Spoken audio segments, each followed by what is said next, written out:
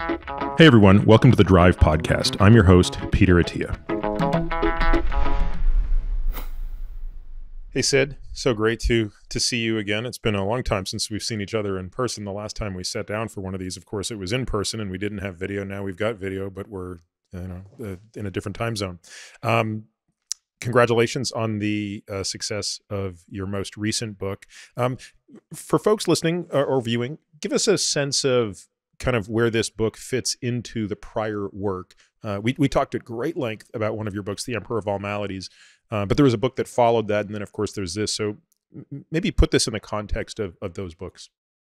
Well, it's an interesting. So this is part of a trilogy and possibly a quartet that I'm working on, broadly called the Life Series. And the attempts of these books is to try to explain and understand how we understand life and how we're manipulating life, living things, obviously, particularly humans.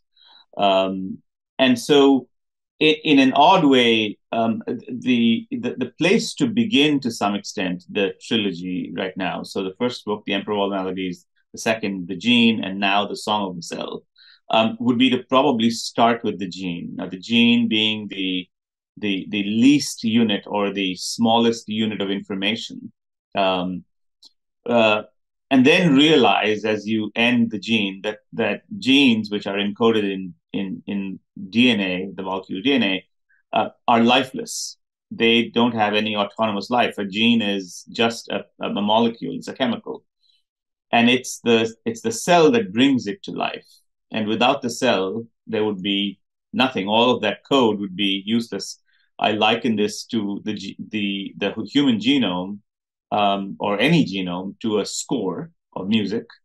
But a score is lifeless. There's no music in a score. It's just it's the code.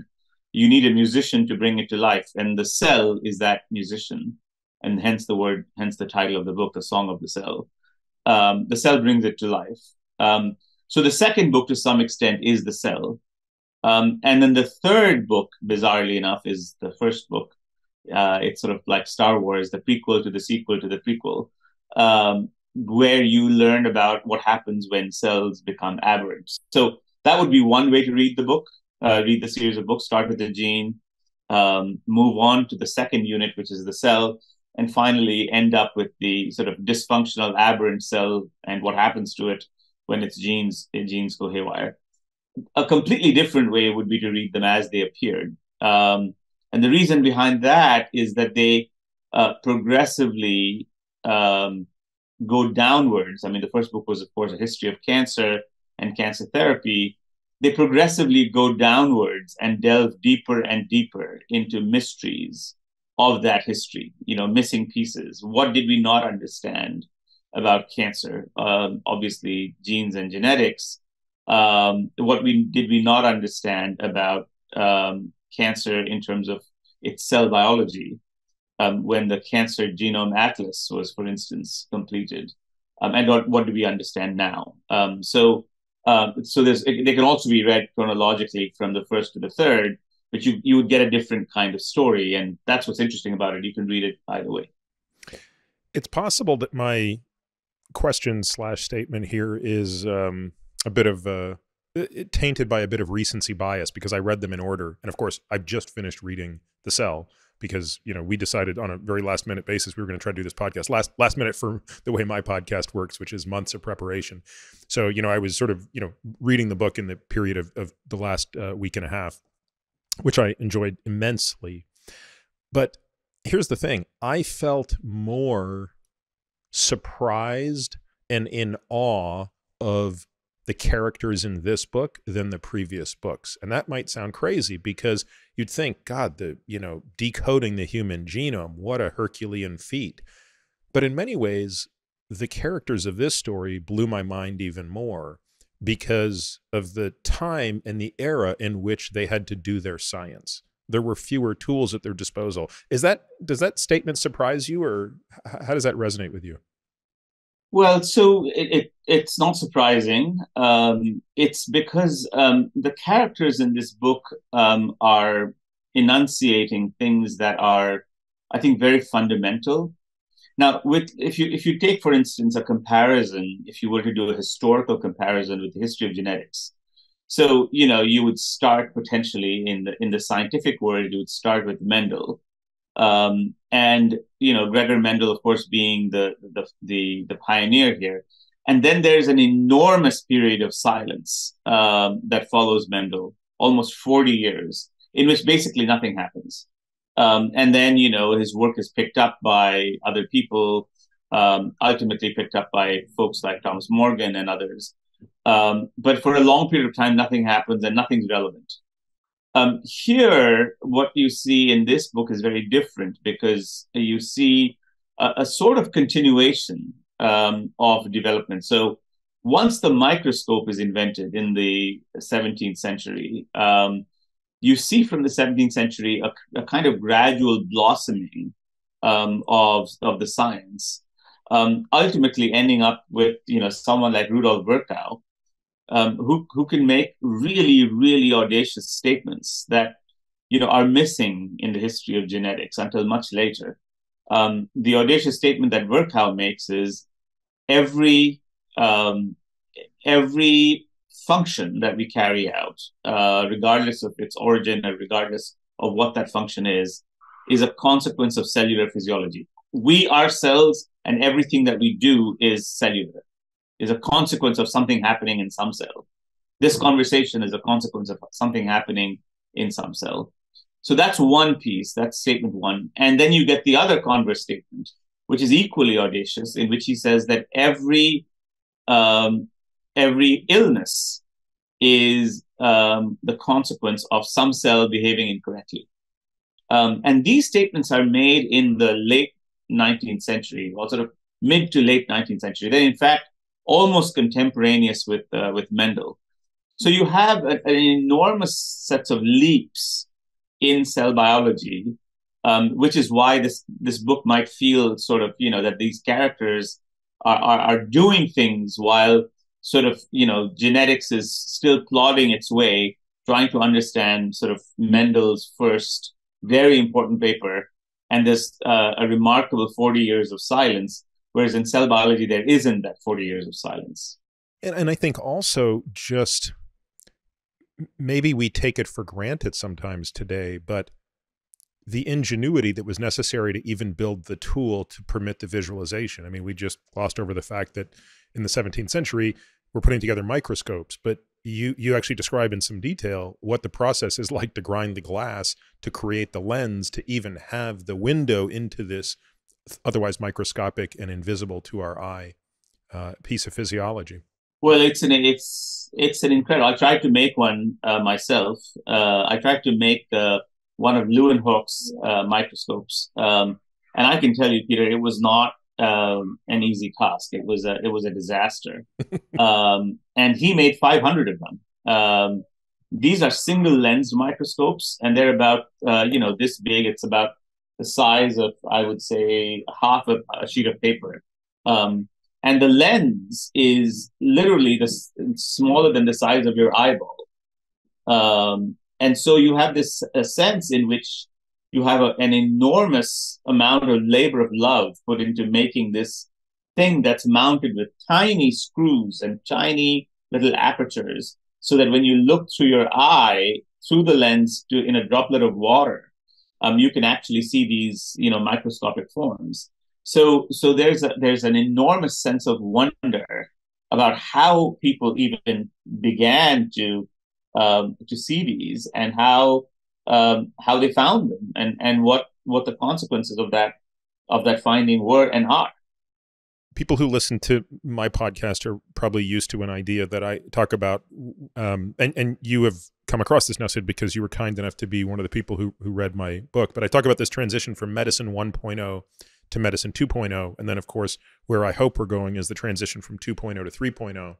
And I typically talk about medicine 1.0 to 2.0 as two big events happened. And they weren't, momentary events. They were transitions of process. One was, of course, the way we changed the way we thought, right? So it was the scientific revolution. So once we introduced the scientific method, late 15th century, we had a new way of thinking about observation and hypothesis. And all of a sudden, the idea of bad humors and all that stuff sort of went away. But really, the big moment became germ theory. Once we understood microbial agents and that we had a way to treat them, we really leapfrogged into the era of modern medicine. And if you look at the mortality rates as a result of that, it's outstanding. I mean, there has been no bigger reduction in human mortality than the reduction of death that comes from infectious diseases. What I had never really thought of until I read your book was that couldn't have happened without this deep understanding of the cell. I mean, it's obvious when I say it that way, but in effect, this book describes how medicine went from effectively witchcraft into where we are today. And of course, Yeah. we're gonna talk about this in more detail, by the way. But I mean, does that make sense to you?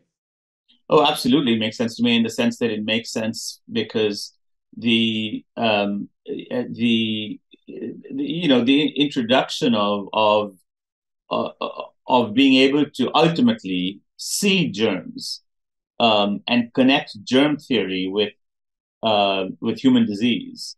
As you say, it took medicine from witchcraft to the modern era.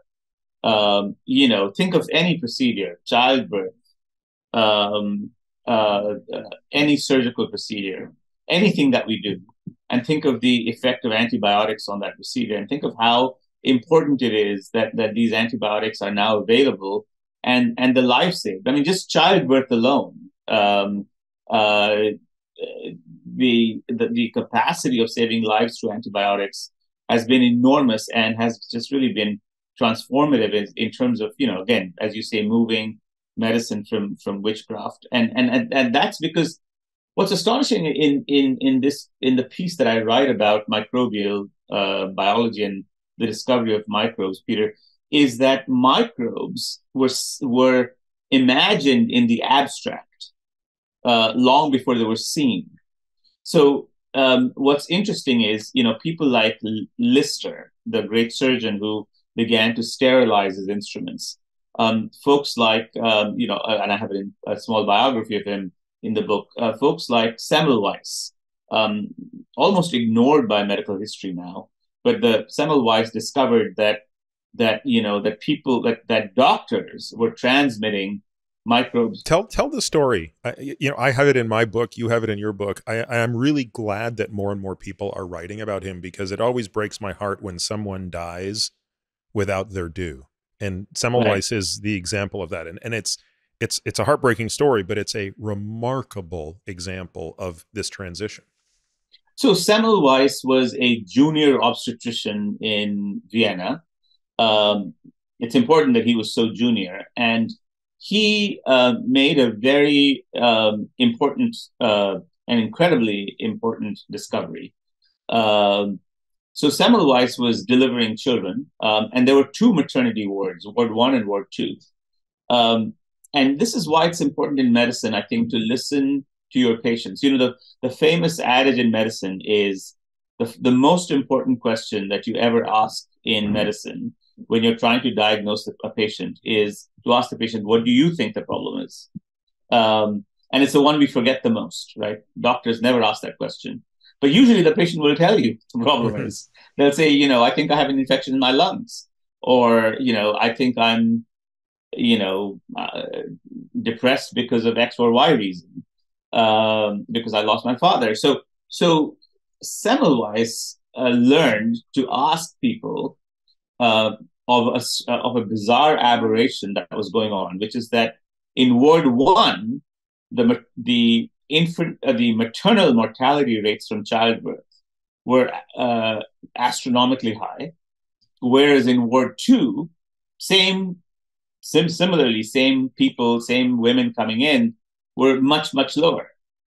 And he asked a very simple, and he knew this because at least the story goes, whether it's apocryphal or not, the story goes that that in Ward 1, people, mothers would beg to be admitted into the safer ward, while they would beg not to be admitted to the where they would have a 30% mortality rate or a 20% mortality rate, 1 out of 5 women. I mean, it's an incredible number if you think about it. So Semmelweis began to ask the question why, and he looked at all sorts of variables. He was sort of a classical epidemiologist. So he looked at all sorts of variables, and the variable that he found was that in the first ward, where there was a high mortality rate in childbirth, it was run by doctors.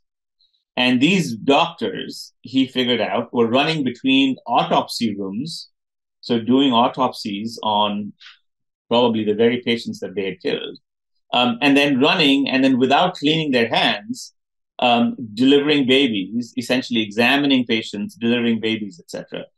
Ward 2, on the other hand, was run by nurses. Nurses were not doing autopsies, not touching any decaying or dead material, and there was no mortality.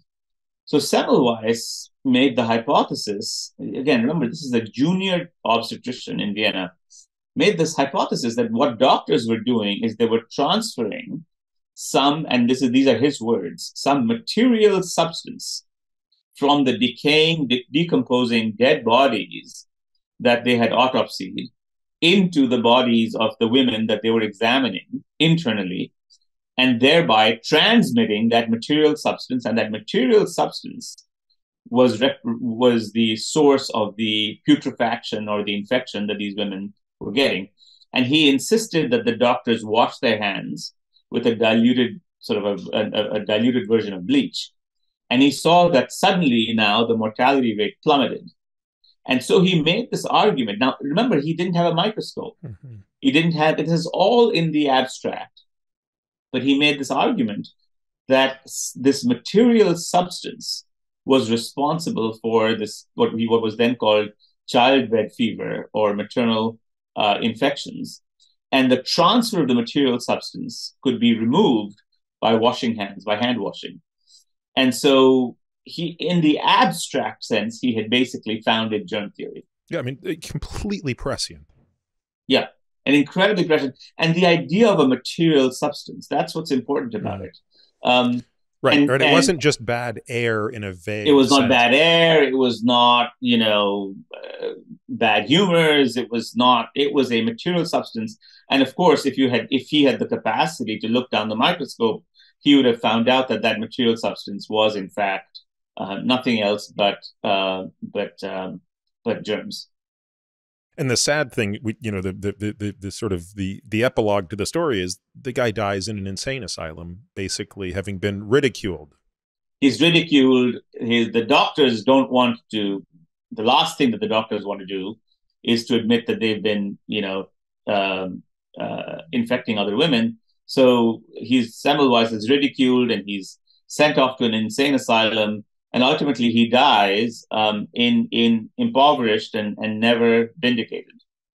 Yeah, it's again, medicine is full of these stories. But yes, this is what it was about the book that really captivated me, was this thing that I've taken for granted so much, of my existence in medicine, is what really allowed this leapfrog, and frankly, far more so than the genetic revolution. I mean, we could sit and talk about, has the genetic revolution delivered on its promise? I mean, in some ways, yes. In some ways, no. We thought, of course, in whatever it was 22 years ago when the human genome was coded, that was basically going to be an equal leapfrog forward. It turned out not to be. We'll come back to talk about some genetic stuff. But I want to go back to a question that you pose in the book that I had never contemplated, and I have not been able to stop thinking about it, and I love it, which is, what's the evolutionary drive for multicellular life? So like let's talk through, we go from these single cell organisms that have all of their own evolution built into them, and then look at the complexity that we are today. You go through this very elegantly. Well, I mean, let's pause for a second to contemplate single-celled organisms. So they are bacteria, protozoa, yeast, etc. They're extraordinarily successful. You can't imagine how successful they are. They live in virtually every environment that you can think of. They live in boiling water. They live in thermal vents. They live inside volcanoes. How successful is a single-celled organism? So the bizarre question that you should ask is not why you should ask why we exist at all. Why is Yes. why what is the reason that we have about several trillion cells or trillions of cells? How did we? Why do we exist? Why not? Why aren't we all bacteria? And people have been trying to answer the question. And the initial idea in the 80s was that there was a massive leap, evolutionary leap, from single celled organisms to multicellular organisms. But what's surprising is that if you look at evolutionary history and if you look at all the evidence from evolutionary history, it turns out that multicellularity evolved from single celled organisms not once, but independently multiple times.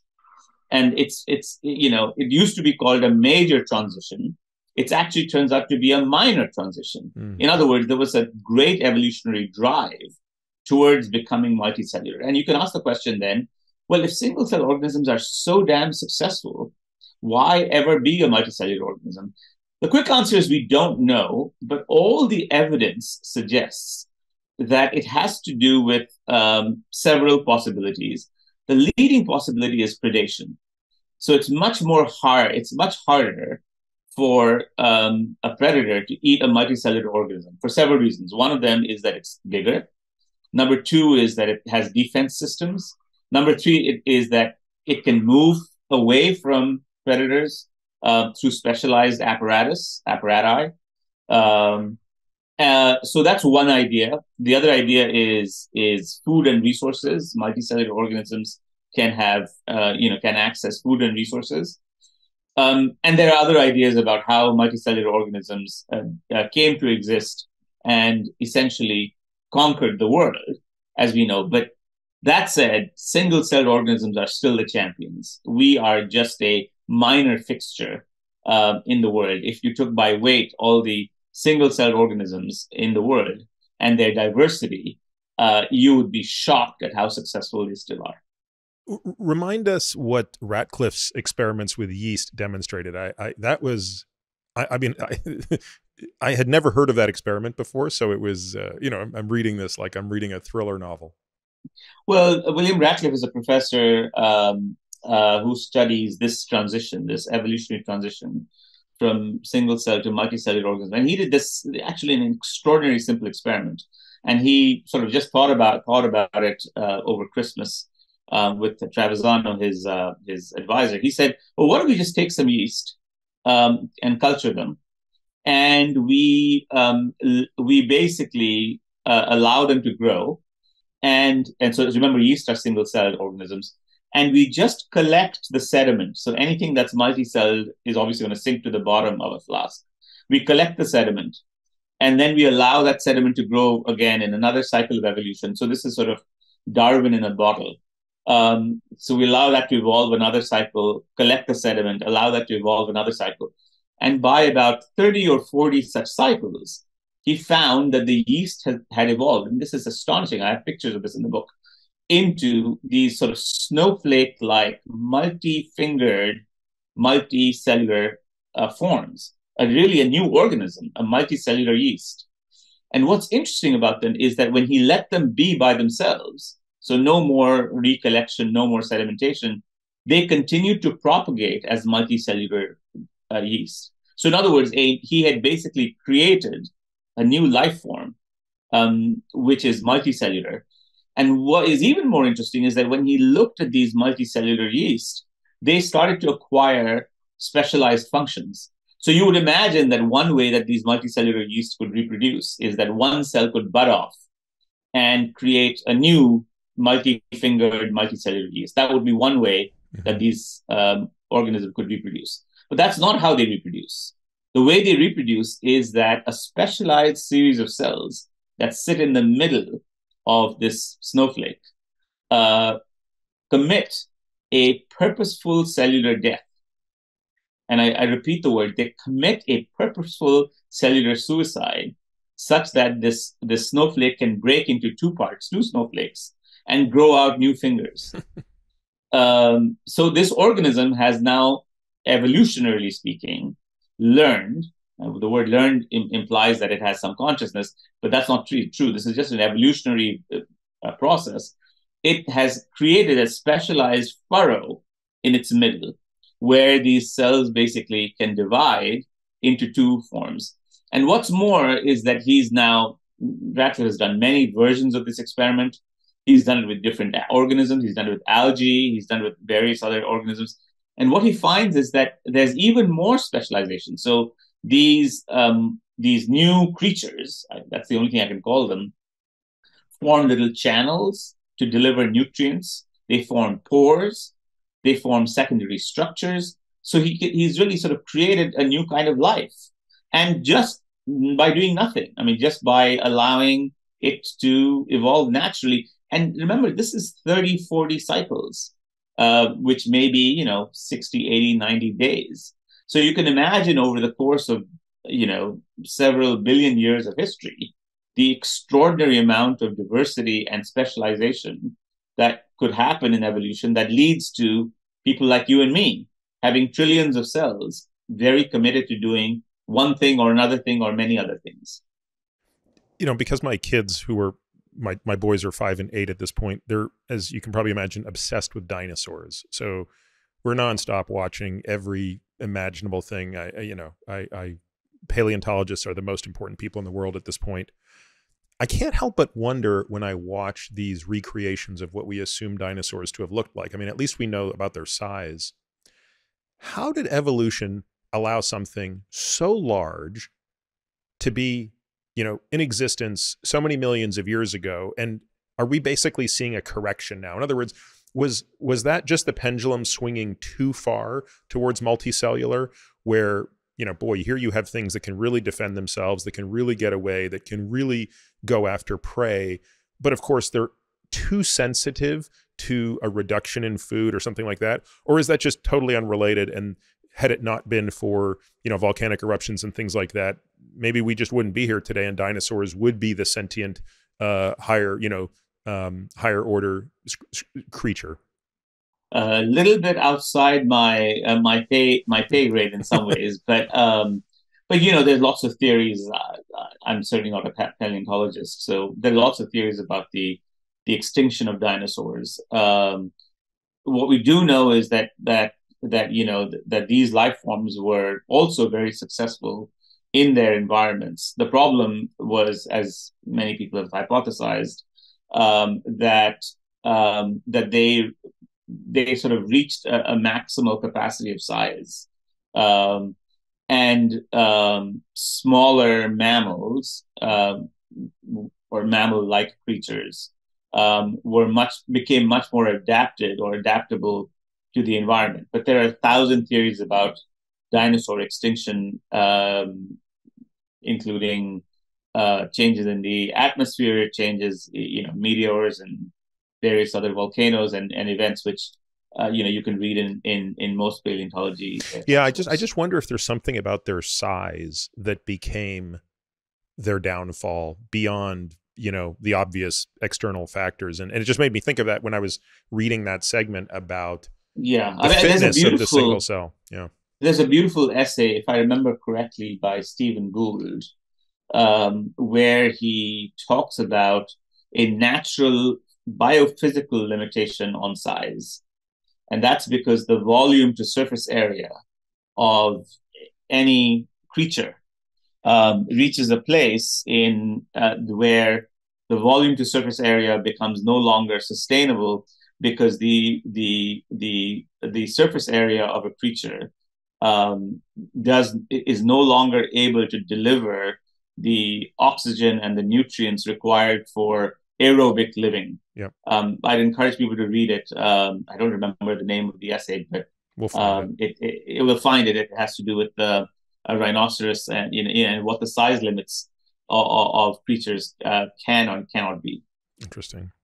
So let's go back to something in the book where you talk about the 4 types of cell therapy.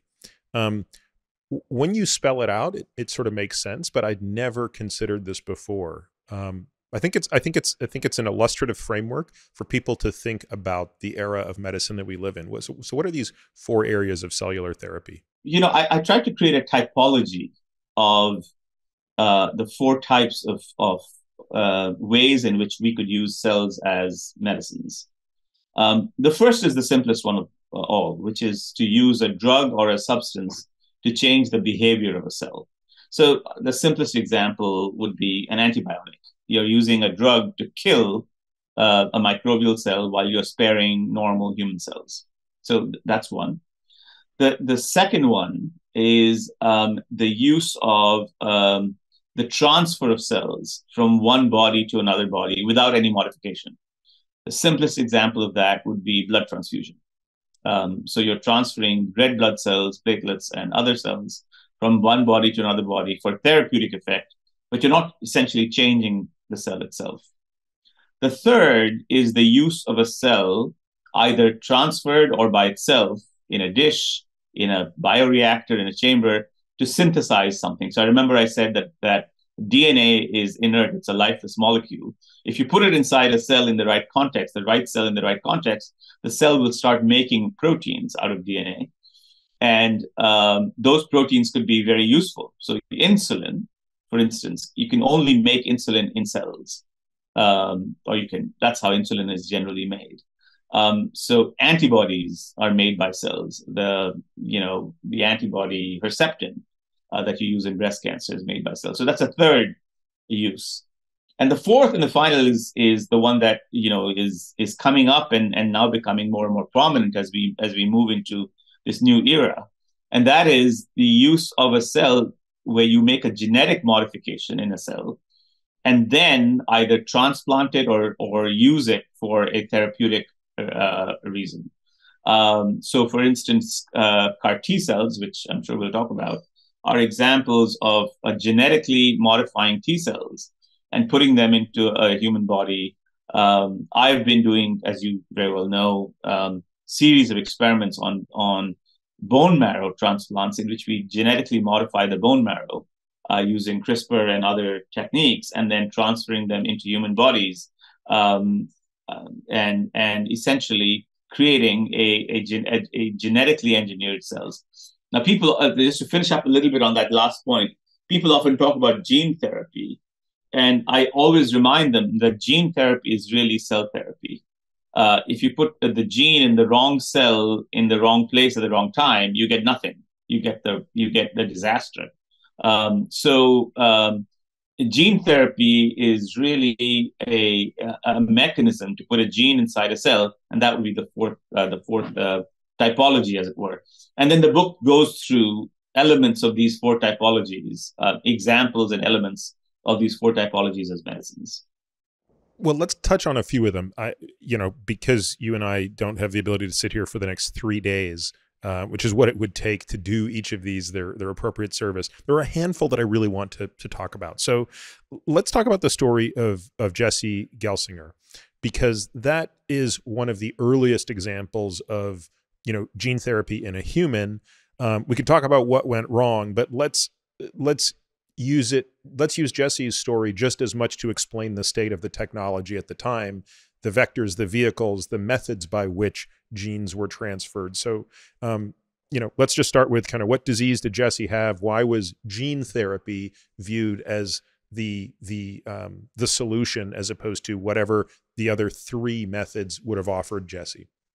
So Jesse had a genetic disease. He was a young kid, I think 14, 15 years old, 16 maybe. He was a young kid, and I've interviewed his father. I've had a very, very moving interview with his father. But nonetheless, Jesse was a young kid. He had a defect in an enzyme which is related to the processing of ammonia. And ammonia-related substances in the body. And so the idea back then, and we're now talking, I think it was about 22 years ago. Yeah, it was about 2000. Yeah, early 2000s. At the University of Pennsylvania, the idea was that if they could create a virus which would then go to Jesse's liver, and start making the correct version of the gene, then Jesse's disease would be ameliorated. So they created a virus that they thought was going to be harmless. It was a variant of an adenovirus, and then they genetically modified that adenovirus to now include the corrected version of the gene that Jesse had a problem with. And then they infused that virus into Jesse's body, hoping that the virus would go and infect, because viruses infect cells, and deliver its cargo. The cargo would be the corrected gene, and thereby correct Jesse's disease. So that was the idea behind that therapy. Let's explain two things before we go on with the story. We didn't say this earlier, so I think it's worth clarifying. We don't really consider viruses in the same category as bacteria, yeast, fungi.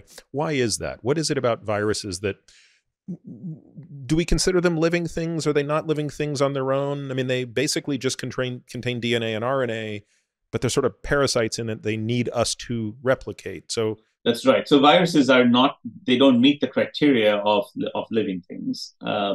They are essentially a strand of RNA, or two strands of RNA, or multiple strands of RNA or DNA that have been packaged usually with an envelope and with some decorated with some proteins on top. But they themselves, by themselves, they can't reproduce. They can't make copies of themselves, which is one of the reasons that they're not considered living. The only way they can reproduce is they go and attach themselves to cells, let's say to human cells or any other cells, and then they use the reproduction apparatus, the duplication apparatus and the reproduction apparatus and the synthetic apparatus that's present in the cell to make copies of themselves. And once they've made copies of themselves, they bud out of the cell, and then they go and infect more cells and make more copies of themselves and so forth. So that's what a virus is.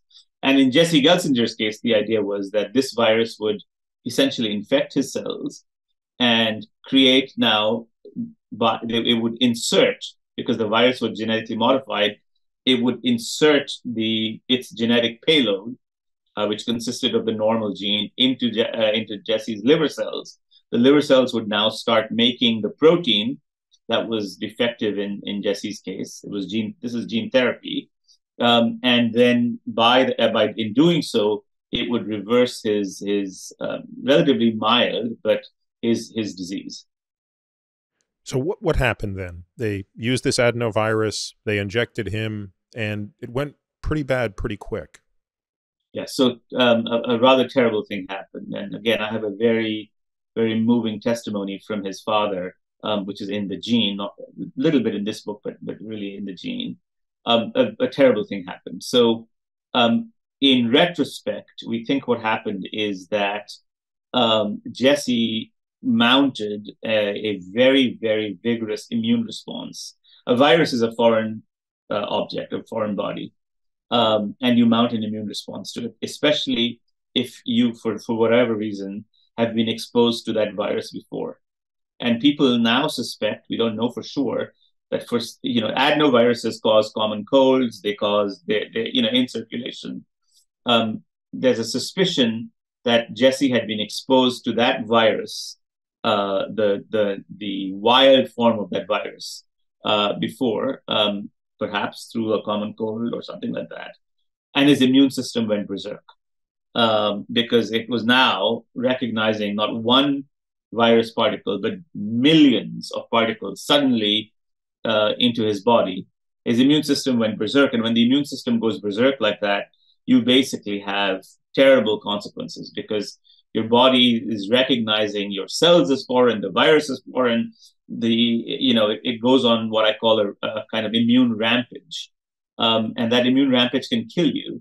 And unfortunately, Jesse died from the consequences of this very hyperactive, brisk immune response raised against that virus, and died. And in fact, the whole field of gene therapy was frozen for almost a decade, as we learned to slowly understand the cause of that death and how we could prevent it in other people. And so I think in response, the field said, look, we need to look at slightly more immune protected or privileged sites to dip our toes back in the water. And so tell folks a little bit about what's a safer place to maybe consider gene therapy as the field moves closer to that? Well, there are many things that have happened. It's not just safe places. So I'll give you some Yeah. examples. Again, I'll try to create a typology for you. So one thing you can do is there are safe harbors in the body. By safe harbors, I mean places that the immune system doesn't usually reach easily. So it just by chance, the retina turns out to be one of them. There's not a lot of immune cell infiltration into the retina.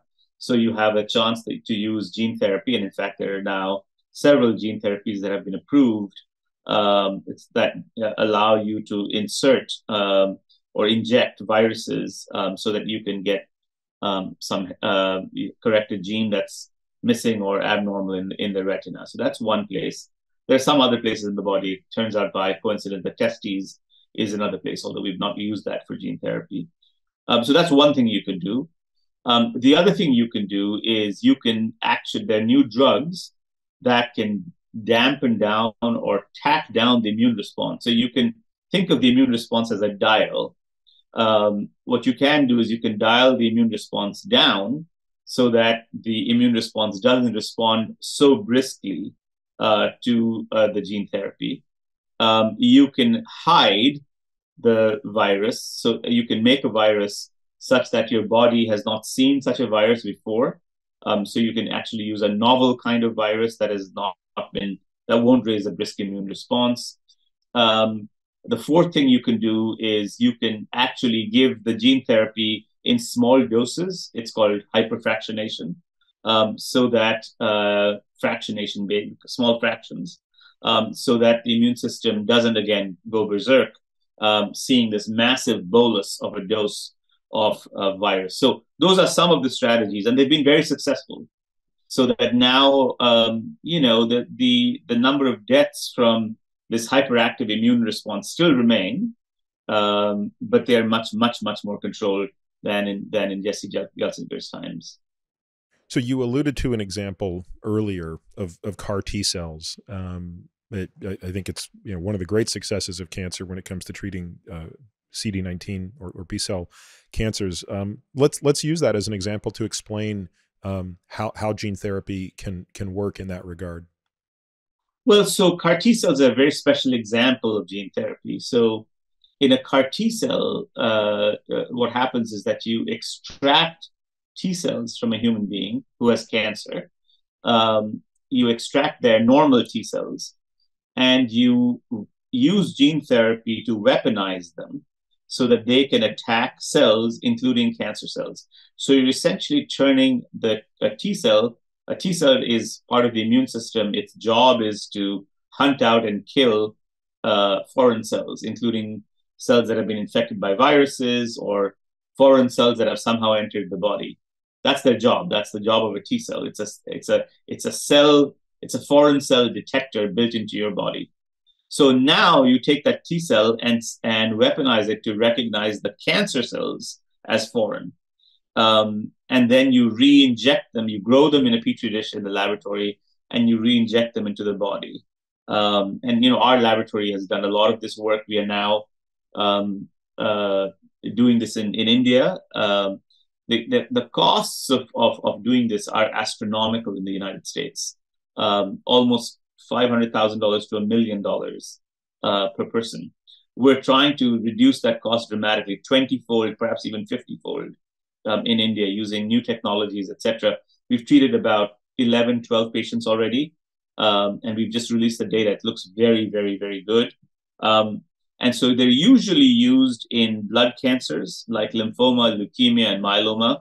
They've not been so successful in solid tumors for reasons that we don't fully understand, that we're still trying to understand. But that's what a CAR T cell is. It's a weaponized T cell that goes and kills cells in your cancer cells in your body. Sid, what is the difference? Why is there a 20 to 50-fold reduction in cost doing this in India as opposed to the United States? Because this is, of course, one of the jugular issues with oncology is marginal treatments. Not that I'm saying CAR T cell is marginal. It's actually one of the few beacons of success. But cancer is full of marginal treatments, extend median survival by 2 months at a cost of $100,000. Yeah. How much of that is just a structural American problem versus sort of people that are able to go outside of the existing channels of IP? Some of it is a structural American problem, and some of it is not. So obviously, the structural American problem is that for reasons that we are trying to still investigate, 90% of drugs, including drugs in the cancer space, fail. And pharmaceutical companies make the argument that they're trying to recoup the R&D costs, the research and development costs of those failed drugs with the ones that are successful. Now, that's a complicated and I would say somewhat specious argument, because you could say to them, well, why did these drugs fail in the first place? Is it because drugs always fail? Is it because you didn't understand something about the human body that you therefore took this drug all the way to spend millions, perhaps even billions of dollars on the drug? So that's one reason. The second reason is, so that would be the standard argument. The second reason is that CAR Ts are intrinsically expensive to make. Their success rates are incredible. So these are not just 1 month, 2 month survival. My book begins with the story of Emily Whitehead. She was 7 when she was treated with CAR T therapy. She's now 17 or 16, applying to college, completely cured. So you have a situation in which these are miraculous drugs. We've seen people who've had terrible leukemia essentially eradicate their leukemia forever and become cured. The problem is that they're intrinsically hard to make. To weaponize the T cells, you need to make a virus. That virus is expensive to make. It's labor intensive. The quality control that's required is much, much greater than making aspirin or making any other tablet. So, and then of course, growing the T cells, you have to grow them in an incredibly sterile environment, where you have to basically put on a hazmat suit to go in. It's called a GMP facility, but it's a highly, highly sterile environment. It has to be monitored. It has to be checked for, a single bacteria or a fungal infection in that flask of a T cell will now basically take that entire batch away. You can't give those back. So there are some intrinsic expenses. Now you asked the question, why? How can you reduce the cost? Well, we reduce the cost by several ways. One is that we've learned to make the virus in a much cheaper way. We've reduced the cost of the patent burden by essentially, I think, by really making successful products and not spending millions of dollars on unsuccessful products. So we don't have to recoup all that R&D cost. We've changed the machinery. We've changed the way the cells are harvested. And finally, of course, hospital treatment and therapy in India is much cheaper to start off with. So that, adding them all together comes to, almost a 10-fold to 20-fold reduction in cost. So let's now use another example of gene therapy, which is maybe the harder of the problems, which is you have a person more like Jesse, where they have a germline mutation that results in a pathology. Yep. And the goal is, as an adult, let's pick sickle cell anemia as an example. In some ways, sickle cell is so amazing that one single amino acid difference can have such catastrophic consequences on the life of a person. But you want to now just change that. I mean, it's a single amino acid. It's very, we know exactly what genes drive that. How does one go about doing that? And where are we in the realm of approaching success there? Fantastic new results in sickle cell anemia, published in very major journals, and will continue to get published. So ancient disease, as you know, single amino acid mutation. If you inherit 2 copies, then you get sickle cell anemia, terrible disease. Your blood cells in low oxygen environments form sickles. You get, they basically clog up. It's like plumbing clogging up. And you get essentially what you might consider sort of micro strokes all over your the small blood vessels in your body. Terrible pain associated with it. So the answer would be in gene therapy. What if we could change the mutated gene? So there are two or three approaches that have been so far tried. One is using new technologies, gene editing technologies, to basically change both copies of the gene to now make them into normal. So take out your bone marrow, which is where blood is made, change the gene from the abnormal gene to the normal hemoglobin gene, and then reinfuse that back into the patient. So that's a gene correction strategy. There's another strategy which is very attractive and fascinating, and I'll just briefly mention it. So it turns out that the human fetus, has a special kind of hemoglobin, which is different from adult hemoglobin. And the reason it's different is that the fetus has to extract oxygen from mom's blood, and mom's blood, by the time it reaches the fetus, has already been depleted of oxygen because it's gone through her body. So this is called fetal hemoglobin. And so basically the fetus has a special form of hemoglobin, the oxygen carrier in blood, that can even extract oxygen out of mom's blood. And so another approach to sickle cell anemia is to forget about the sickle gene problem and basically in an adult somehow reactivate or express or make fetal hemoglobin. In that case, you don't need to correct the gene. You leave the gene as it is. You just make fetal hemoglobin, which is very, very avid as an oxygen delivery machine, and the cells don't sickle anymore because they don't have this oxygen problem. And that too has been successful. There have been several trials now showing that if you activate fetal hemoglobin, you can do that. So just to summarize then, you can either do gene therapy to express the corrected version of the sickling gene. That would be, the gene is called beta globin. That has been performed. The second approach is to use gene editing technology to change the gene back to its normal form. And the third approach is to reactivate fetal hemoglobin in adults to essentially correct the hemoglobin defect. And all three of them are in trials, and all three have shown various measures of success. My impression is that during our lifetime, we'll see a cure, a permanent cure for sickle cell anemia. So this kind of dovetails nicely into, I think, a term that most people have heard of, but I think that the details of this are pretty important. And this is the idea of CRISPR. Now, I haven't had Jennifer Doudna on the podcast yet. I would love to at some point.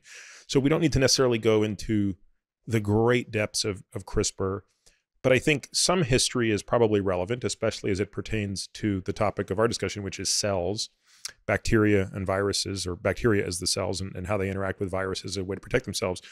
But I now want to kind of use the story of CRISPR to talk about another tool by which one can impart this type of cell therapy. So the world of genetics was turned upside down in a very important way by the discoveries of Jennifer Doudna, Emmanuel Charpentier, and several others.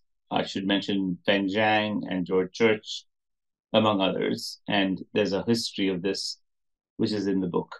For a long time, there was the question of whether the human genome is a library. Imagine the human genome as a massive library. If it was printed in normal text, it would contain 80,000 books, a massive encyclopedia stretching across a massive library. And imagine that you wanted to make a change in one word in that library. You want to take book 61 on shelf 47 and make a change from verbal to herbal in that library. This was a dream of scientists for a long time, and no one could do it. And then Jennifer Doudna, Charpentier, and then assisted by Feng Zhang and other people, figured out that there was a bacterial system evolved millions of years ago that could make that precise change in one word in that entire library, either deleting that word, in other words, erasing it, simplest change, or potentially changing the word to another new word. It's an incredible genetic revolution. So as we move forward into this new universe, we have the capacity to change the human genome in a deliberative and I would say a processed manner. So just take the example of sickle cell anemia that we gave before. We can change that sickle cell anemia gene to a normal gene by using this technology. We can change a mutant or abnormal cystic fibrosis gene to a normal gene, the normal version, or the wild type version, using this technology. So it's obviously extraordinarily important. And there are many, many applications of this technology. And it's exciting because we can do things that we couldn't do before, involving changing genes to new genes, changing genes to their wild type variants or their more common variants, and so forth. So we now have the capacity to do this. We can do this with embryonic cells. We can do this with embryonic stem cells. We can do this with bone marrow cells. We can do this with T cells, CAR T cells. It's a revolution. And all I can emphasize is the depth and breadth of this revolution because it's enormous. So two follow-up questions. The first is, explain, using the library analogy, how this system differs from the approach that was used 20 years ago in the case of Jesse Gelsinger that we described, where an adenovirus was used. I mean, what's the difference in scale and elegance between what you just described, which is in the 80,000 books, you can go to one page, one word, and make the change, versus that other approach? Yes. So again, imagine the human genome as a massive library, 80,000 books printed on a page. And so the old technology, the technology that was used with Jesse Gelsinger, is the technology in which we, by analogy, I'm using metaphors and analogies here, we would insert a new page into that 80,000 page library. So you would go into the library, 80,000 books around you, and you would take a page and insert a new page into that library, a foreign page. The librarian could come, in this case, the immune response, the T cell or the B cell immune response, and come and say, wait a second, it doesn't belong. That's not a page that belongs. And that's what happened with Jesse Gelsinger and other people. The librarian would come and say, librarian being the human body, would come and say, wait a second, you're inserting new pages into a library. That's no good. And would prevent that. And it seems to me that you didn't even, it was much harder to know where to put that page. I mean, if you knew a priori, I really want that to be between page 87 and 88, you might accidentally insert it somewhere else, right? Exactly. And the librarian would say, well, why are you putting it into, Jennifer Egan's book on the Goon Squad? um, because it doesn't belong there. You just inserted that new page, the new gene, into a place where it doesn't belong. And he or she would say, I don't buy this. I'm not going to let you do that. That's absurd. You're reading along with, Chekhov or Egan or whoever, and all of a sudden you find a new page that's been taped in the virus that's carried in the new gene, the new virus, and you say, well, wait a second, that doesn't belong there. And that was where the technology sat for years and years and years. Then Jennifer Doudna, Charpentier, and others discovered a method in which you would do just quite the opposite. You would go into a page and say, listen, I have the right page in the right volume of the right book, and I'm going to change one word. The first kind of words that they could change was just deleting a word. And this was using a viral system called CRISPR, and you could just erase a word. And then more and more research showed that you could change the word. And as I said, you could change the word verbal to herbal by changing a single letter, and for the most part, leave the library intact. And if you were a very vigilant librarian, you would say, that's okay. You haven't put in an extra page in, Charles Dickens' book. You've actually gone to the right book and changed the right word in the right space, in the right time, from one to another. And that's the subtlety of what CRISPR allows us to do. It allows us to make extraordinarily precise changes in extraordinarily precise ways in a massive library, which would not be possible otherwise. So you alluded to this at the outset of your description, which was you could make changes to an embryo, right? You could take an embryo and you could make a genetic change, which now has pretty significant consequences because it is now a germline change. This is different than, if you made a change in a non-germline cell way down the line. And I guess as things would have it, the first documented example of this created quite a controversy. So maybe briefly tell the story of JK and the CCR5 gene and why that, and I guess more importantly is what are the implications of that pretty unethical episode?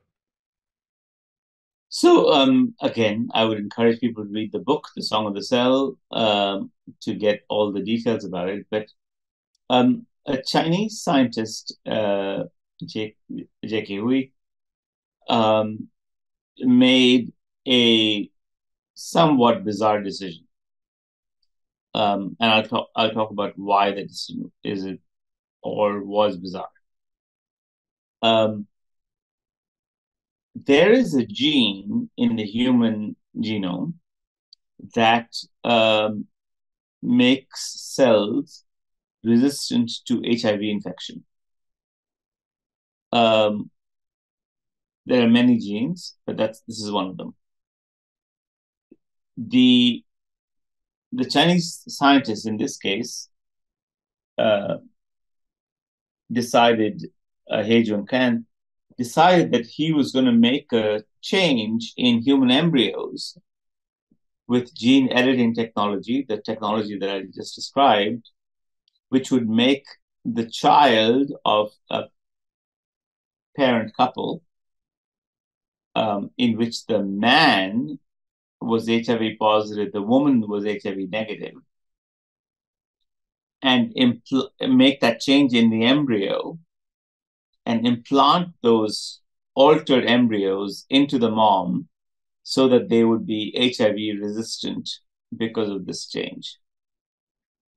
The problem, so sounds great on paper, The problem is that their risk, the risk of these children to acquire HIV because they were produced by IVF is basically zero. It cannot get HIV. The sperm doesn't carry HIV. So if you produce a child by this method, you basically have a zero risk of HIV infection. And so, which is despite that, it wasn't medically necessary, right? it wasn't medically necessary. Let me take a step back, Peter. The book I make a very big distinction between disease and desire. Mm. Disease is fundamentally linked to suffering. When we talk about disease, we talk about human suffering. When we talk about desire, we talk about the idea or the aspiration to ameliorate suffering, even where there's no suffering involved, as far as we can tell. Now, in this case, there was no disease. The children had no risk of disease. They couldn't have any risk of disease. The desire was an entirely scientific desire to create a genetically modified embryo.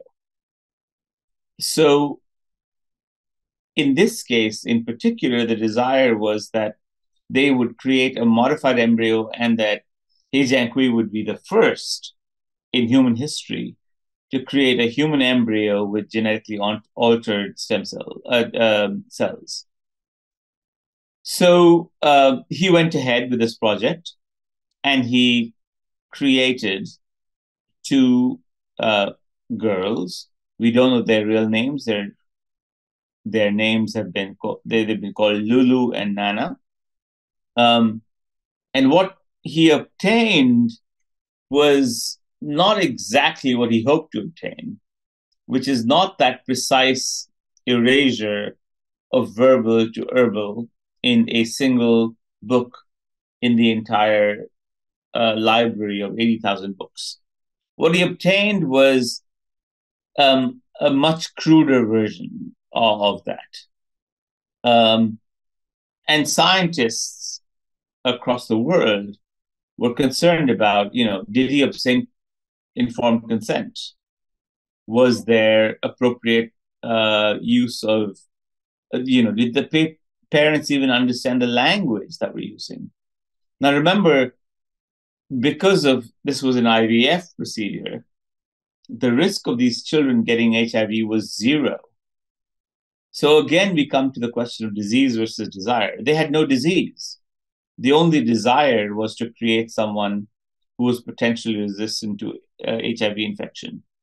So we have this situation, which is very unusual, where the desire to change human embryos, the desire to push the frontiers of science, overwhelms the disease, where there's no disease. And so the scientific world became extraordinarily incensed about the idea that, this scientist had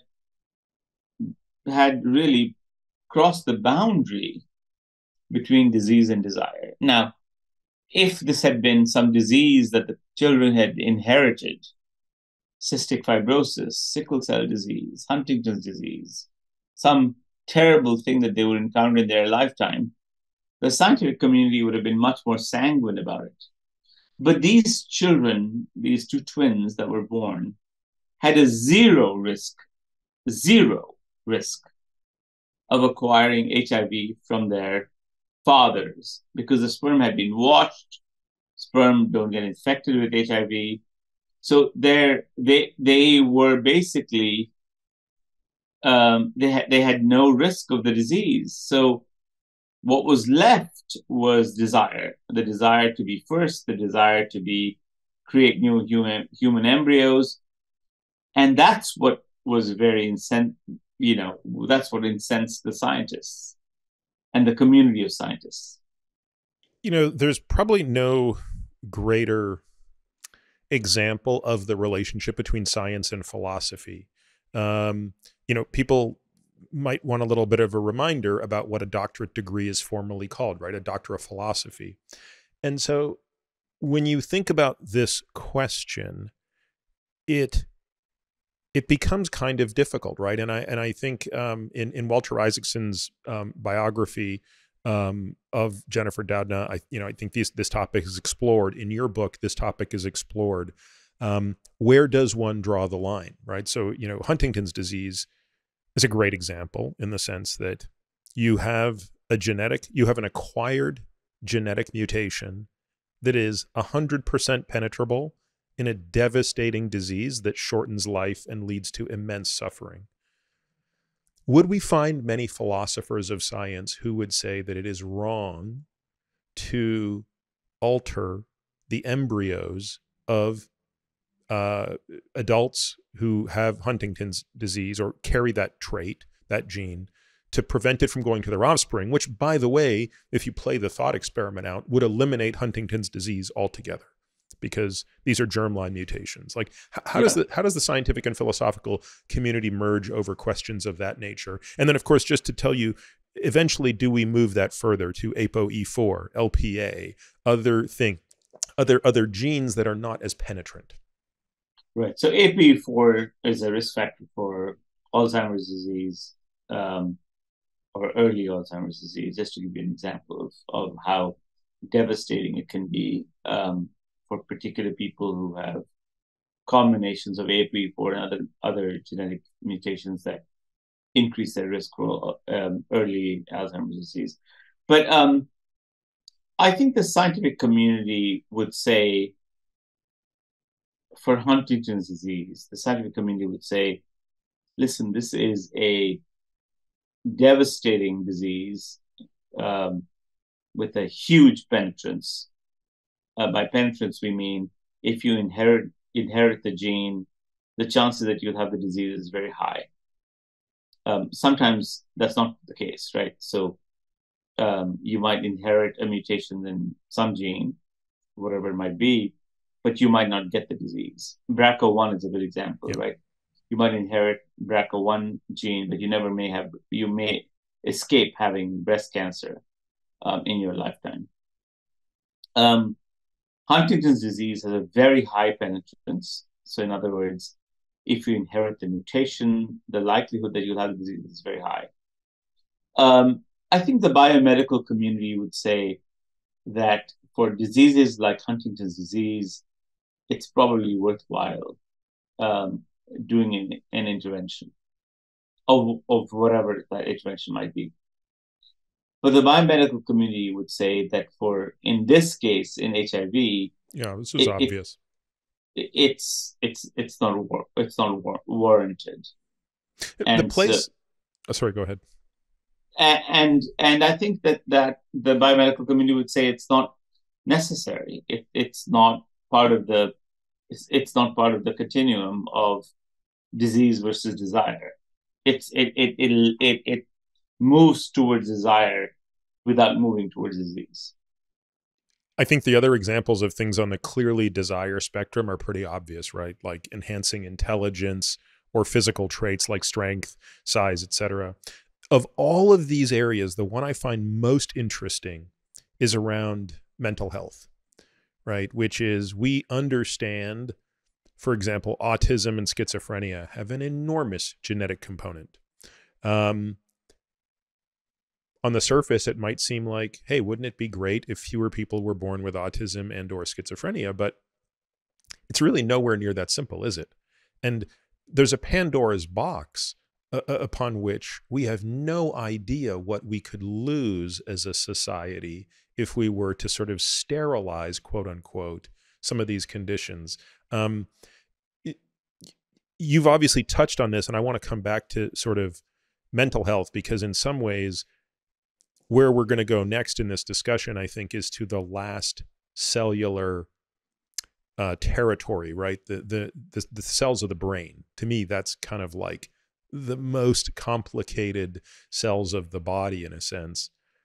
And of course, this is one area where it's very difficult to appreciate a phenotype under a microscope or in a scanner.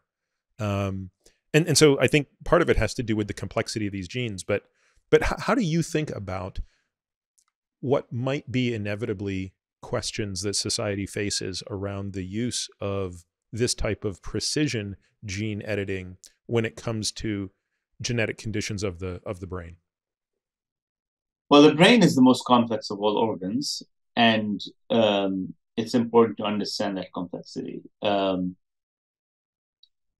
What we know about diseases like autism and schizophrenia is that there are, broadly speaking, two kinds of genes in the entire spectrum of genetics that have to do with mental diseases. One kind of gene is what I call a shove gene. Shove meaning it pushes you really hard. So think about height. Forget about autism for a second. Think about height. Height is has a strong genetic component. Tall parents tend to produce tall children. Short parents tend to produce shorter children. So we know there's a genetic component to it.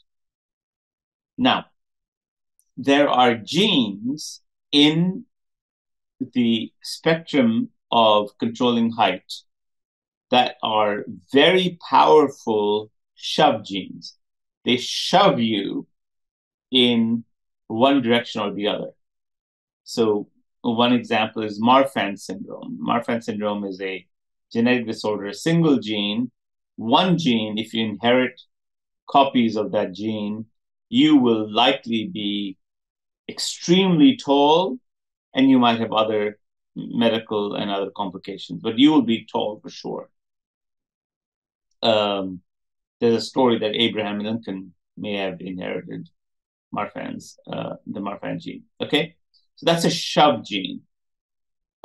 Those are relatively rare in the human population of very tall people. The more common variant is what I call nudge genes, nudge versus shove. Nudge genes move you little by little by little by little by little towards increasing height.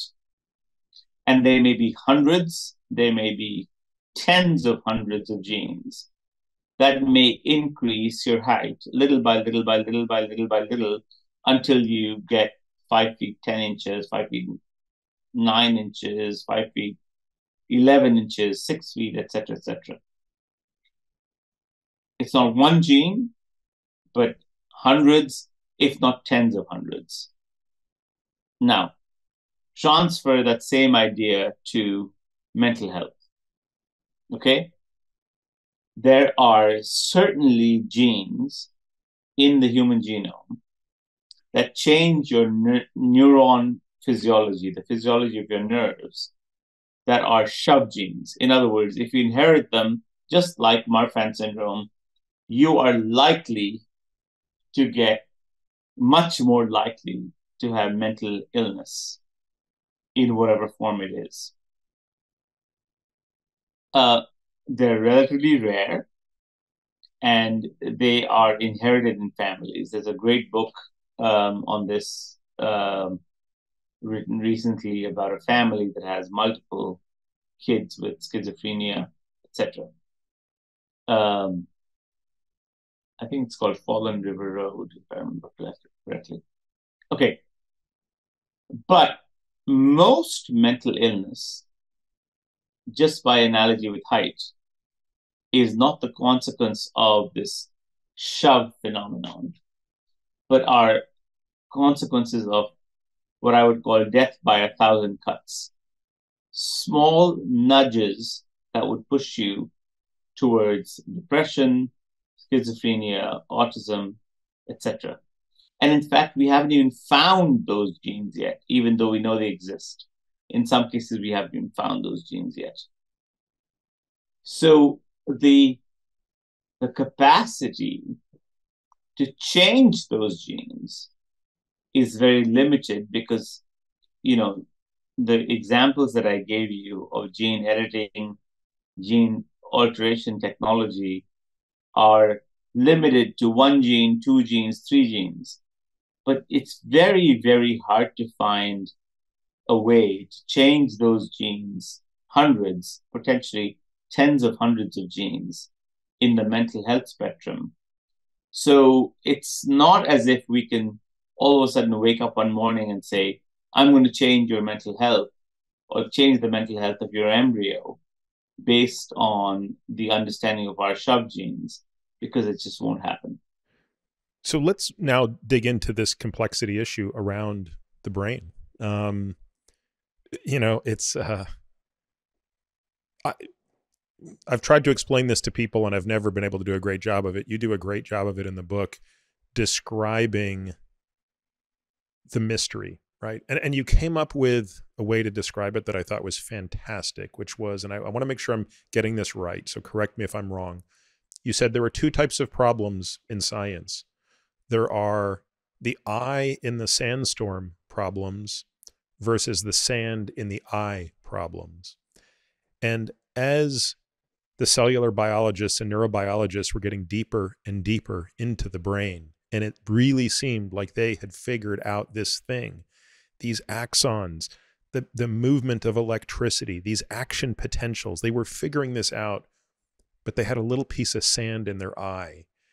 What was that piece of sand? And again, feel free to expand on in this if I haven't provided an eloquent enough setup, but it was a beautiful description. It's a fanciful description, and it's an important distinction, and it's a philosophical distinction.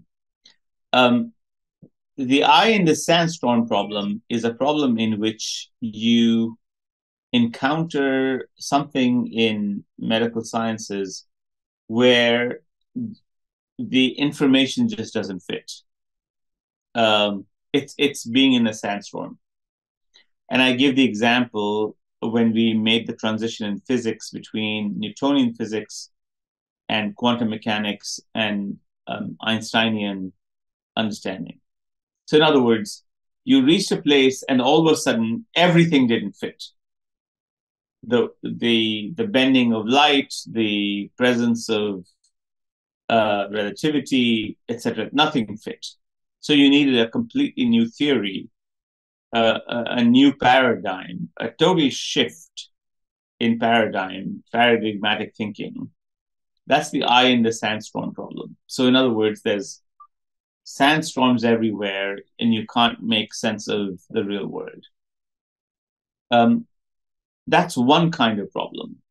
And I'm interested in those problems.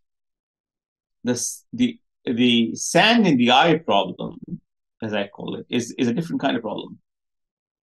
The sandstorm in the eye problem is when everything fits except one fact. And it's very important to understand that both of those are really, really interesting, because the sand in the eye problem says that our theory is almost right, but it's not right because there's a fact that won't fit. And the particular example I use is neuronal transmission. So when people discovered neurons in the brain, they figured out, basically by looking at an anatomy, that neurons in the brain that there was a space between them, that nerves weren't just wires. If you were an electrician fitting out an electrical situation in an apartment, right? What you wouldn't do is put spaces between the wires so that all of a sudden that space would become a communication between wires. You just hook the whole apartment up. But when people like Ramon Cajal and other scientists figured out how to solve this problem, they understood that all of a sudden that nerves have spaces in between them. In fact, they had a name for these spaces. It's called a synapse. And that is an eye in the sand problem, because you say to yourself, wait a second, if the nervous system is just electrical wires strung together, why would you place a space between two electrical wires? And the solution to that problem turns out to be extraordinarily important for neuroscience, because what happens between nerves is that an electrical conduction moves from one end of a nerve to the other. And then, and here's the kicker, it changes from an electrical conduction to a chemical signal between one nerve to another. And that chemical signal sparks an electrical conduction. So you're going chemical, electrical, chemical, electrical, chemical, electrical. And you could say, what mad person would ever devise, or what evolutionary process would ever devise a system like this?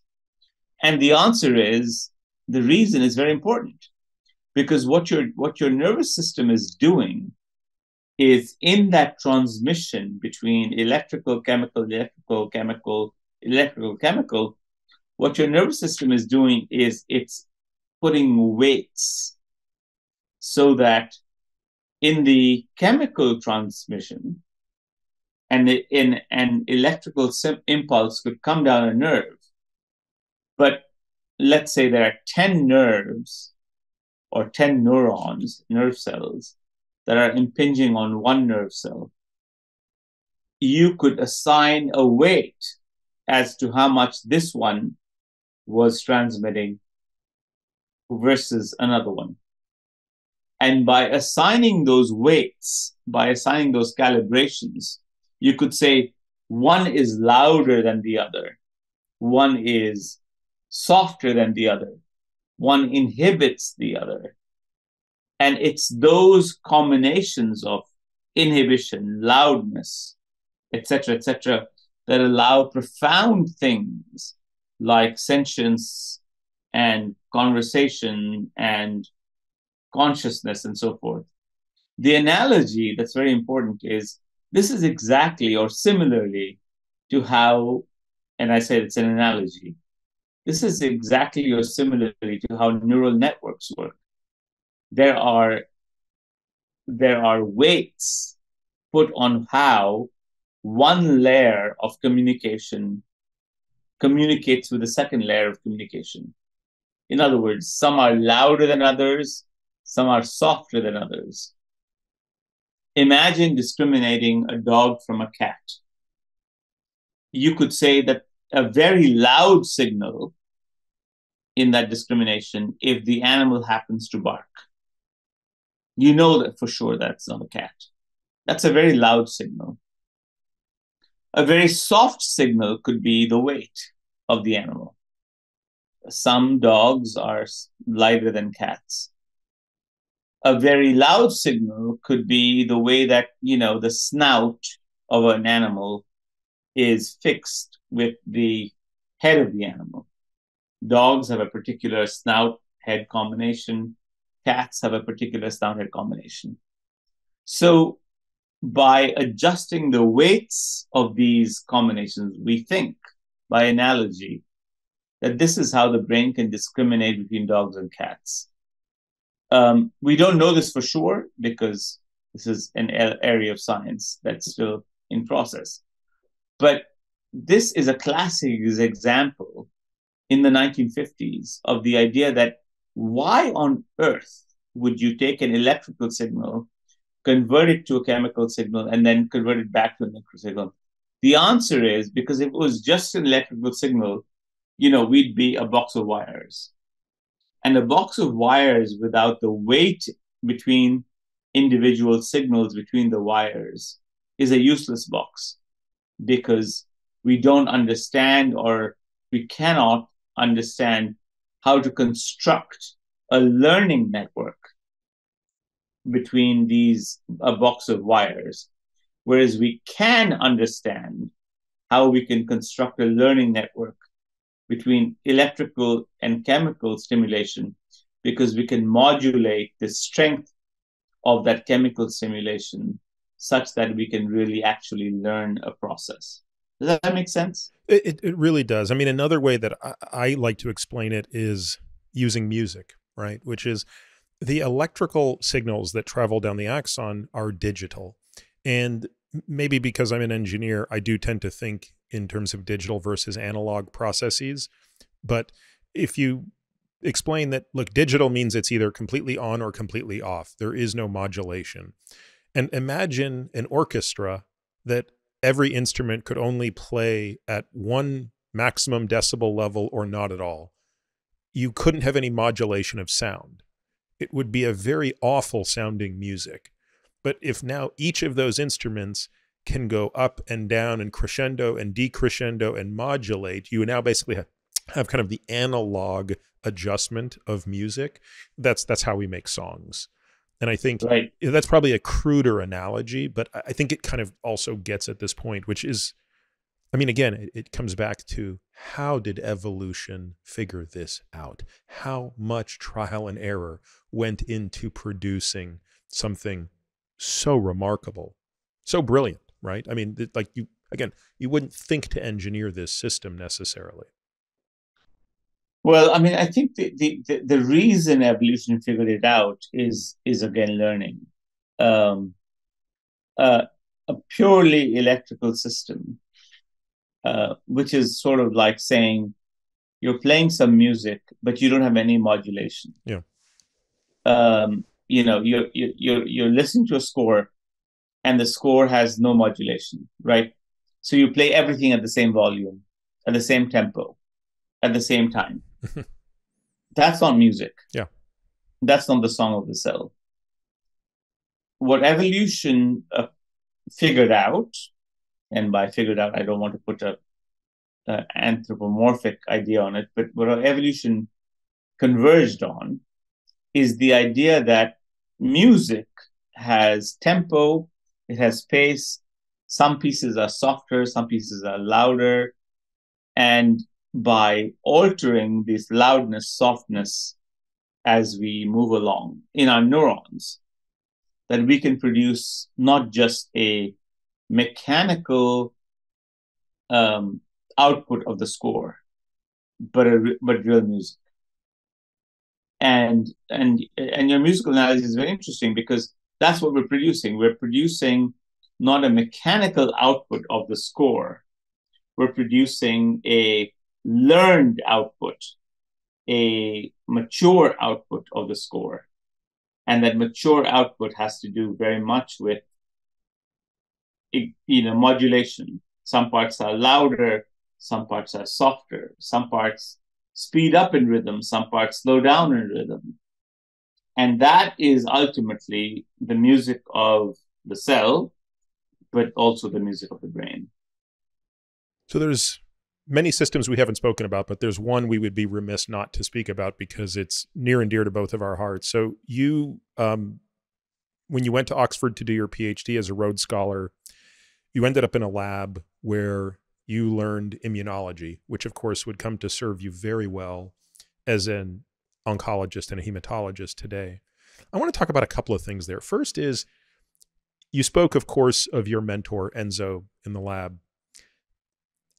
Help us understand what it is that was sort of bestowed on you from an education perspective, from a learning perspective, as a doctoral student that we don't really get in medical school. I mean, you would go on to Harvard Medical School, you'd get a great medical education, but I think anybody who spent time in a lab will understand that there are just certain things that can't be taught in a classroom. You have to learn things by being in a lab if that's the language you want to be able to speak. What are your recollections of that period of time, especially in the beginning when presumably the learning curve was very steep and you're drinking from a fire hose and you don't know much of what's going on, but you've committed to this path of becoming a scientist first, a physician second? It's a very different kind of thinking process. Uh, Peter, I like to make medicines.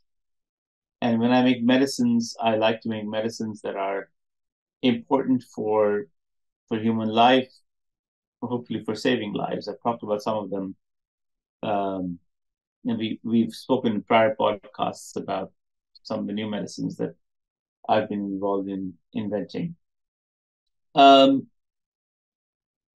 Textbook knowledge in medicine is important and biology is important because it lays the groundwork and the foundations of what we know and what we understand.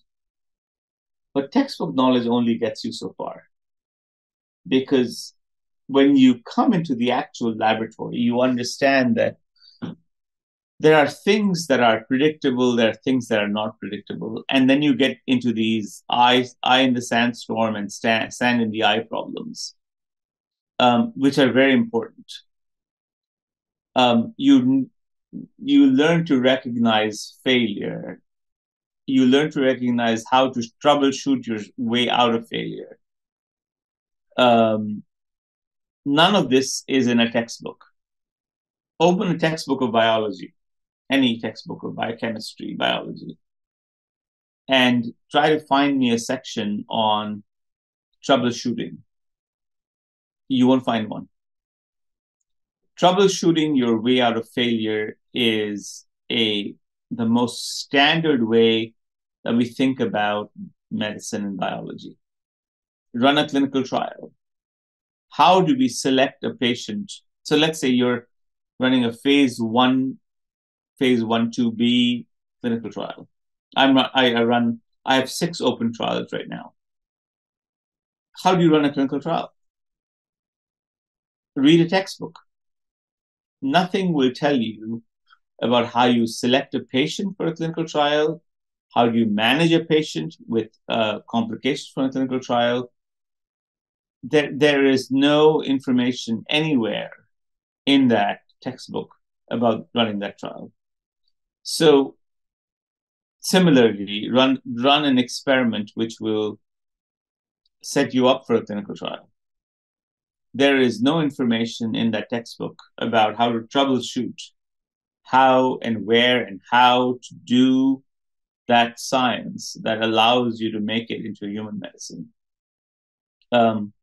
What if, for instance, you suddenly find that the medicine that you're working with, or you're trying to create, isn't pure? That there's a contamination. How do you remove that contamination? There is no method. That you can't find a textbook. And so what you do is you ask your peers who've done this before you, and you say, what did you do? And that's not in a textbook. That's not in any book. That's not in a book that's ever been written. And so I wanted to write about that. I wanted to write about that process of learning by doing, learning by being, learning by experiencing. And that's why that whole chapter exists in the book. There is a kind of learning that we do by doing, that we be by being, that we acquire by acquiring, that is not, cannot be found in any book or textbook in the medical sciences, and there's no way around it. You know, there are a couple of really personal things I want to ask you about. Some of them for selfish reasons. I want to start with writing. For all the times we've had meals together, I don't know how this hasn't occurred to me to ask you, but how and when did this, and when I call it a gift, I don't want to undermine it, Sid, because I don't want to suggest it doesn't require an obscene amount of hard work.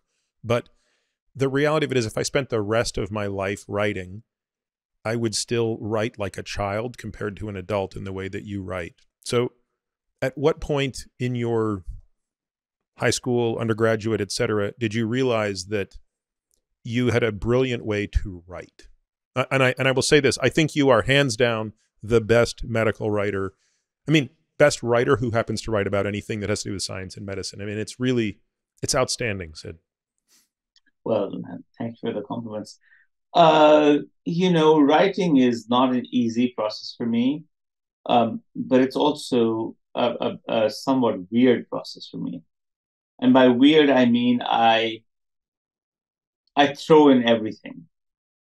In the next book that I write, maybe this conversation that we're having, or some aspect of this conversation, some question that you asked in this conversation, will find its way into the book. So I have this policy in which I don't make any. There's nothing that's outside my box. It's all part of the box, all part of the whole story. So again, I find that writing is a way for me to think, a way for me to work through my thoughts, and the analogies and the metaphors and the metaphorical parts of my writing are really not in service of writing. They're in service of making me think. They're in service of making me understand why a certain phenomenon is related to another phenomenon. I draw from history, I draw from mythology, from philosophy, from our conversations, from interviews, and everything goes into a book. And in some ways, I feel as if I had to invent that genre because it was so siloed. Medical writing was about medicine. It wasn't personal. It wasn't.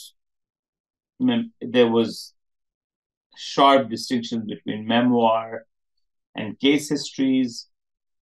There were sharp distinctions between, deep history and an interview or journalistic writing. And I said to myself, these distinctions are arbitrary. They only exist to serve a kind of secondary purpose. Why not erase all of them and make a new kind of writing in medicine or in life? Because the most important thing that I think people told me about medical writing was that when people read writing about medicine, they want to enter your cosmos. They want to enter your world. They want to know what it's like to be like you. And so I said, okay, I'll show them. What is it like to be like me?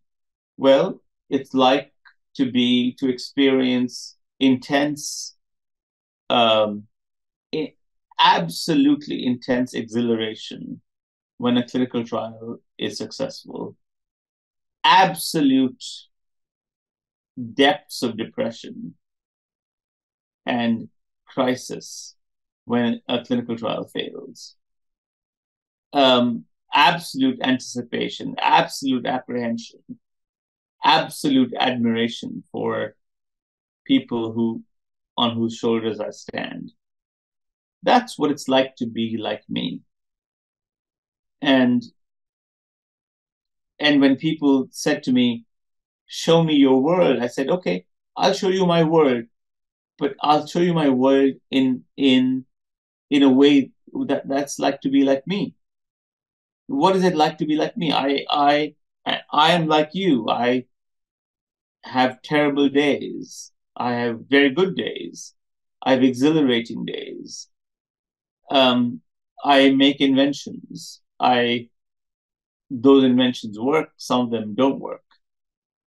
And all of it is wonderful and terrible terrifying at the same time. I want to bring you into that. And that means I will combine memoir, journalistic writing, travel writing, philosophy, mythology, and everything. I'll throw everything in there so that you understand what it's like to be like me. There were two things you talked about in the book, Sid, that were completely unconnected, but immediately in my mind were connected, and it probably has to do with my own world. Um, as you know, Sid, I think a lot about the end of life. I think a lot about how we can delay and push off the end of life. And one of the things that I think a lot about is how quickly life can vanish in a person when they fall. In an older person, I don't mean a 10-year-old. And these two things that you write about, and again, totally different parts of the book. Ron, you talk very openly about your own depression that really kind of kicked in a year after your father's death, which resulted from a fall. And near the very end of the book, you talk about the end of Virchow's life, which I was not aware of how Virchow died. I was completely unaware of that he ultimately died as a result of a fall and a broken femur. And within less than 6 months, he was dead, which is unfortunately far more common than people realize. I mean, it is the leading cause of accidental death. And the mortality, as you know, Sid, from a person over the age of 65, if a person at that age or above falls and breaks their femur, depending on the study, it's anywhere from 10 to 30% mortality at 12 months. And you do a very good job of explaining the why. Because a lot of people, when confronted with that fact, simply can't understand it. And I was again confronted by it just 2 days ago when the swim coach of Stanford, while I was there, and of course I didn't swim at Stanford, but many of my friends did, and I sort of knew him, and I had got to know him later after he had retired. And he fell 2 weeks ago, broke his hip, and 2 weeks later he's dead. Never really recovered from the surgery. That's a very extreme example. It's interesting to me, but you know, what I couldn't believe was how you tied it back to the cell, right? Which was, here we have one of these giants of cellular biology who falls and dies, but it's actually the result of a cellular process. One cell, it starts with the osteoclast and the osteoblast and the matrix of the hip, and ultimately it leads to organ failure. That's not a leap that I think is easy to make. It's not obvious. Well, it's obvious when you think about Virchow's own idea that the body is a citizenship. Yeah, well said. And the citizenship falls when one part of the citizenship falls. Imagine a citizenship in any capacity, right? All of a sudden, your Bureau of Transportation decides to take a leave for 20 days. The trains in New York City stop running. The trains stop running, and therefore people can't go to work. People can't go to work, and the economy collapses. The economy collapses, and all of a sudden, people who are dependent on small changes in their lifetimes, wage workers collapse. And then the entire system, the network of systems collapses, all because, the Department of Transportation closed down for 2 days. That's what happens in the human body. That's the liability, in some ways, of multicellular existence. There are many advantages. We talked about multicellular existence as advantages, but there are also liabilities because you depend on your pancreas for insulin. You don't depend on your brain. Your brain doesn't make insulin. You depend on your brain for sentience and consciousness. You depend on your muscles for movement. Your brain can't produce movement without muscles. And so there's a citizenship that bodies develop and have developed with each other so that we together perform as organisms. Say it again, another personal question. How much did you weigh the pros and cons of writing about such personal matters as your own depression? I mean, we do still live in a world where it's not entirely clear to me why we view depression different from hypertension. For example, if a person says, I have hyperlipidemia and I take 10 milligrams of Lipitor a day, I don't think anybody bats an eye. But if somebody says, I'm really struggling with depression and I take an antidepressant, it just has a different valence to it for some reason. I don't know why that is. I really don't. But in the presence of that knowledge, you still chose to talk about this. Why? Well, Peter, was a very conscious choice. It was not unconscious. I talked to my family about it, and I made the choice after that conversation. Um, I agree with you. I think that depression it can be um, what's called an organic disorder, a disorder in mood regulating neurons in your brain, just like type 1 diabetes is an organic disorder, a disorder in the inability of pancreatic beta cells to secrete insulin. The reason it's different, I think, is that we associate a kind of victimhood to mental disorders. And that kind of victimhood is punitive.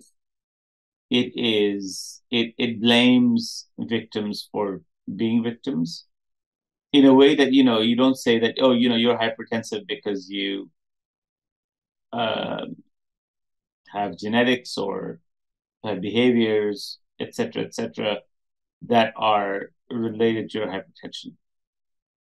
But depression and mental disorders, grief, depression, and perhaps even more complex disorders, schizophrenia, have a sense of blaming the victim, and the victim being the person who's the experiencing the disorder. That victimhood, I think, has to do with the idea that the brain is separate from the rest of the body. It's a special organ. Mm. And yes, of course, it's a special organ. There's no doubt about that. But on the other hand, it's also an organ that has physiology, just like your pancreas has physiology, just like your heart has physiology.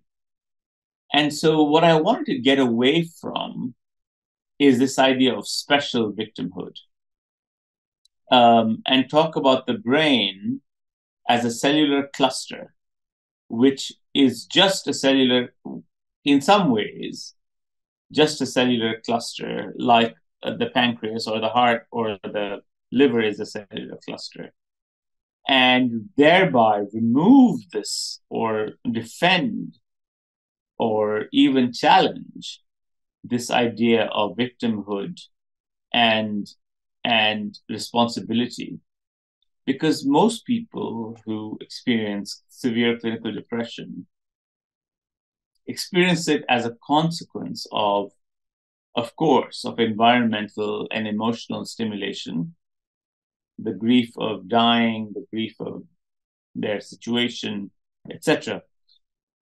But there are neuronal or nerve cells and nerve cell circuits that push them in biochemical and chemical ways towards a state in which they cannot function. And I wanted to highlight that absence of function, if Virchow was alive today, Virchow would say that absence of function or that dysfunction is not dissimilar to a person who has a failing heart or a failing liver, because that function is a dysfunction of mood regulating circuits and neurons in the brain, just as type 1 diabetes is a dysfunction of insulin regulating cells in the pancreas. And that idea, again, is, I think, very important and I think radical in this book and in all my books. I agree with you completely. I think it is entirely radical, and it's, I think, very difficult. I spoke about this with Carl Deseroth. If you haven't read his book, by the way, it's a fantastic book as well. I have read his book. It's incredible. And Carl was a classmate of mine in medical school, and he was equally brilliant then as he is now. But he talks about this idea, right, which is it's this entire field of medicine, I'm referring to psychiatry, for which we have not one biomarker, for which we have not one radiographic finding that lends itself to a diagnosis. And so in the example of that failing heart and that failing liver, I mean, we have a menu of things to aid in the diagnosis. In fact, it's much easier to make that diagnosis today than when William Osler had to make the diagnosis 125 years ago. I mean, today, a medical student can diagnose a failing heart and a failing liver, given enough data.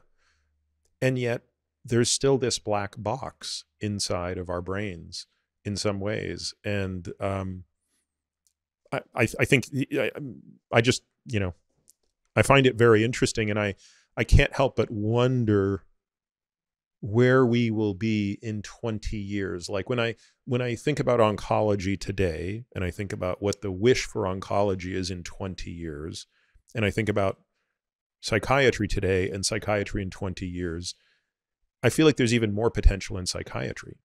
And of course, I think the potential in oncology is enormous.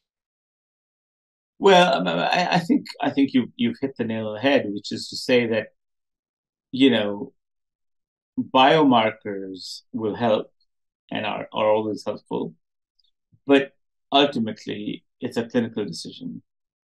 Um, when you see, I always tell people, who haven't been in clinical medicine, when you see depression, you know depression. You know that this person has a dysfunction of the neuronal circuits that regulate mood, just like a patient with type 1 diabetes has a dysfunction in the cells that secrete insulin. Um, and even if there are no biomarkers, you know it. This is what humans can see about other humans. Um, there is a disproportionality or um, a disconnection between the level of grief that a person experiences and the level of grief that persists, the level of ennui, the level of psychomotor inability to move, um, that a person experiences when they're clinically depressed. So I think that there are, even in the absence of biomarkers, I think there is a new age that is coming, and a respect, I think, for the autonomy of patients who experience neurological and psychiatric diseases. And I think, as you said before, Desirot writes about them very carefully and very thoughtfully. There are many people. Andrew Solomon has written about all of this, and I think it's very important because we could find therapies for these. Some of them may be related to things that you and I are very interested in, like alterations in diets, alterations in diets plus medicines, alterations in human physiology that could reset brain circuits, electrical stimulation, as Helen Mayberg and others have been doing. And to treat the problem as if it was, just a problem that is sort of an epiphenomenon is to minimize what the problem is. Sid, there's so much more I wanted to talk with you about, but as not surprisingly, we've gone pretty deep in a few things, and there are topics like the entire immune system, the epigenetic phenomenon, and how we get into cellular reprogramming and Yamanaka factors. I mean, we got through about half of what I wanted to talk about. So I think the only reasonable thing to do here is to say, once the book tour is behind you, once we've both got a little bit more breathing room, we should sit down again and do part 3 where we talk about some of these other factors. You have a wonderful way of explaining complicated ideas. And frankly, I think perhaps the single most important thing I wanted to talk about today, which was to bring all of this around the future of science and the culture of anti-science that is propagating. I hesitate to not touch on that now, but I don't think we could do it justice with a glib and short discussion. And I'd with your blessing, like to postpone that as yet another topic we can explore, hopefully in 2023. Would love to. Um, and good luck. I love your podcast, and I have loved being on it. So, Well, thank you, Sid, and congratulations again on another masterpiece. And I'm looking forward to helping to spread the word so that many more people enjoy the or experience the joy of reading your work. Thank you, Sid. pleasure.